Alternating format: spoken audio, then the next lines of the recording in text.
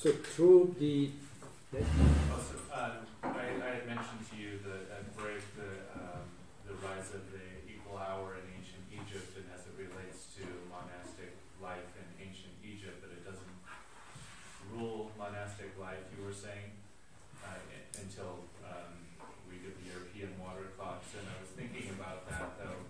In the ancient Egyptian tradition, it is interesting that the clock, or the hour, rules the passage of the soul. So the hour rules the dead, through the underworld, through each of the hours. It also times the removal of the spirit from the body, 70 days. Yeah, this is one of the main character of Egyptian culture. They regulated more the dead than the life. Yeah. The life of the dead was more regulated than the life of the dead. But there's a funny connection, though, between what you're saying, though, that in the Greek era, though, the water clock is said to rule the lawyers, right? So it's ruling the rulers in a way. It's ruling the lawyers, Greek lawyers. No, that's also the other things you said, that they invented all the measuration time. Yeah. The measure of time comes from there, you said. Yeah, but then later on, because it froze in Northern Europe and the water clocks froze, they had to come up with what is the same fire clocks. What is characteristic of monasticism that this was applied to the life completely, the life of the monk. So the phenomenon of the measure of time interests them only, not for astronomical reason like in Egypt, etc., but only insofar it could organize and regulate. You can regulate Can I pick up on that historically? Given the fact that there was the huge library at Alexandria, right? Mm-hmm. Could there have been an influence in that transmission of that regulation of time spiritually from one side of the Mediterranean to the other? Sure. Not from one side, because the first monastic phenomena are in Egypt. It was Basil, the god, etc., in an area. But why do you see the Library of Alexandria? Why the library can have an influence? Just the fact that it was an outpost. It was like an aggregation of culture and knowledge from all over the Mediterranean, right? And plus further. And I hadn't realized that monastic life had started on that side of the Mediterranean. I have, as soon as we start talking about Western civilization. The beginning was there, but then it goes back to. Goodness, someone told, I don't remember who was. Of course, I said there is a first time there is such an organization or regulation of life. We know that the Pythagoreans also regulated in some way the life of the others. So for example, they had to keep silence, like in monastery also they had to keep silence, etc. But what we have here, really, I think, for the first time, is this idea of extremization. No moment, no gesture must escape this sanctification of time and spiritualization of life. And so the prayer, so the moment of prayer are not 3 but become 6, it depends, 10, etc. But also all other activity of the monk is conceived in the same way. The monk will work, but this work of the monk will have the same status as the prayer. It's a kind of prayer. It's as they would say, it's the execution of an opus Dei, a word of God. Like praying, like everything. So whatever the monks does must be inscribed in that order.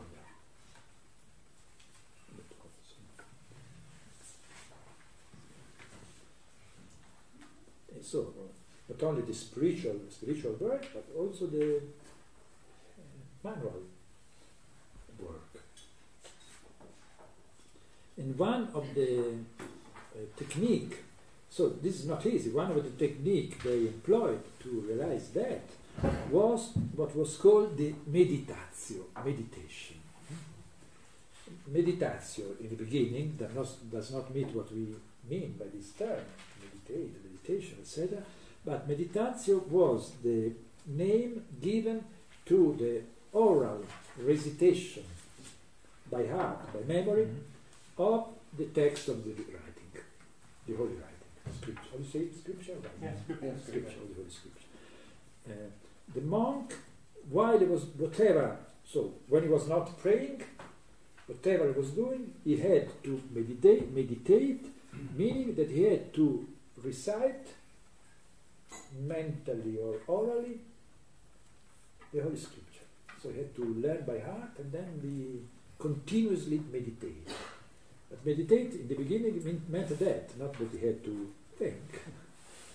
And this is an interesting phenomenon because probably you know that I don't know if you are familiar with the fact that our way of reading, the way we read, silently, was not common at that moment.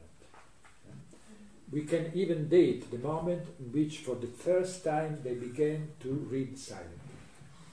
We can do this thanks to Augustine, because Augustine, with great stupor and amazement, describes how Ambrosius, kind of master model for him, read without voiceless, without voice.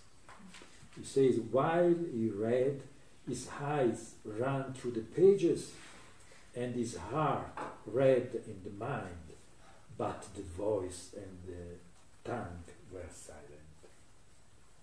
And he's very stupefied by that. How can you do this?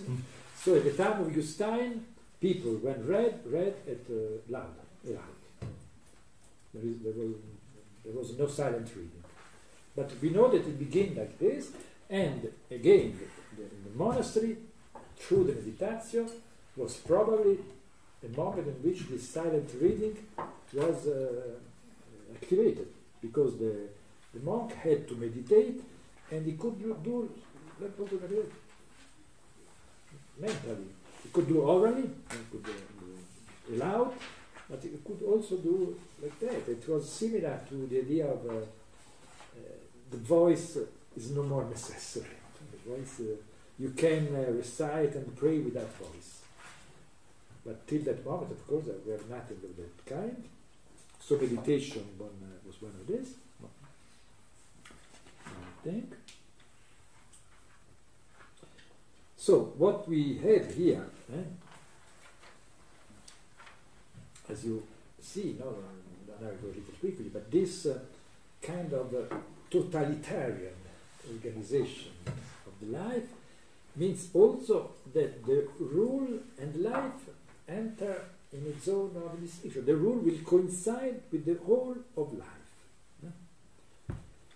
And this, now to go back to also to begin to ask questions about the juridical, less or more juridical character of law, this is really a new fact from also in the relationship between life and rule in the sense of the law, everything prescription. Till that moment, in the tradition, for instance, of Roman law, law was always referred to singular action. The law cannot apply to the whole of life. This does not make sense. In the perspective of a Roman jurist, the idea